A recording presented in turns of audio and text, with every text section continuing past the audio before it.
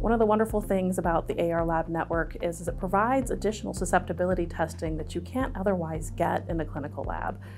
So it's been really helpful to get that result to directly impact your patient and get the results you need to treat them today.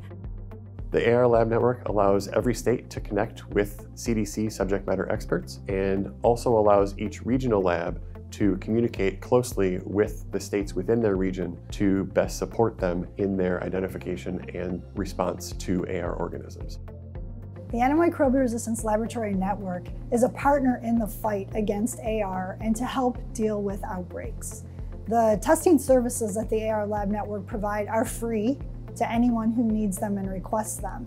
And the information that can be gathered through that can provide information back to the submitters for potential outbreaks and identification of emergence or spread. Isolate submission for public health surveillance is not required. We rely on the clinical labs to go through the extra effort of identifying, packaging, shipping, and sending to us to help with our public health surveillance efforts.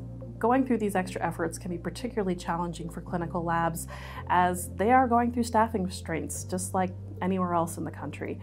Convincing them this is a worthwhile endeavor goes both ways. We give back to them and they get direct benefits for their patients.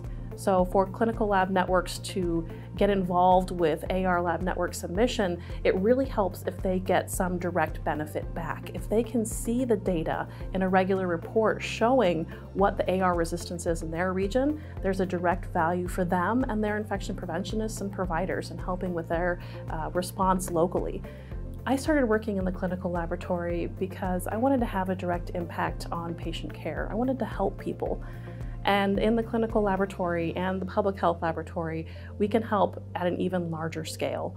So knowing that that data, the work that you put in to submit isolates can help both your patients and at a national level makes the work you do really meaningful.